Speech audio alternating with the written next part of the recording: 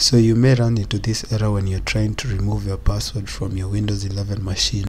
When you go to computer management and you click on local users and groups and select your profile and try to remove the password from there, you may get an error. The following error occurred while attempting to set the password. The system is not authoritative for the specified account and therefore cannot complete the operation. Please retry the operation using the provided. This usually happens when you registered with an online account.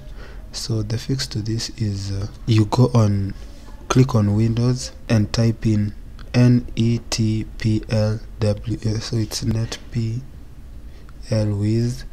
So you click on it to run as administrator, and then you're gonna see your account there. And then what you're gonna click, you click on your account, then users must enter them, you click it, then apply. When you click on your account, select that, it will give you the pop-up for setting a new password. So click on enter and then restart your machine.